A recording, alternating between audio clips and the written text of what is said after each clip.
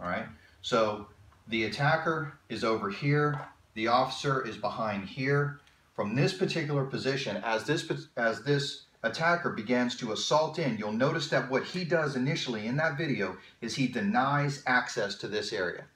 So he's putting rounds downrange on the column in both directions, but he denied access to this direction, and then he made his move over to here. Because if this guy thinks that he cannot move in this direction, then he ends up getting pinned behind the column, and when this guy cuts the angle, he's got the angle on the attacker, or on the officer rather. I'm here and I come out and I begin to put fire down from here. I'm looking to make this guy come back into here. I can either stay behind the column, or if I push him and he goes this way, to use this piece of column for cover, then what that does is that allows me the opportunity to escape the area.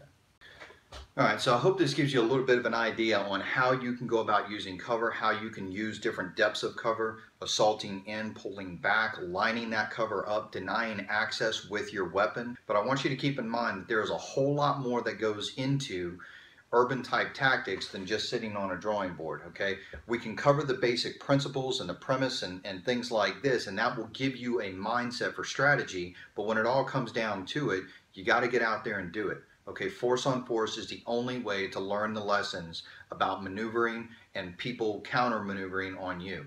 So I wanted you guys to think about this. We're going to continue this series that we're doing, talking about cover, using cover.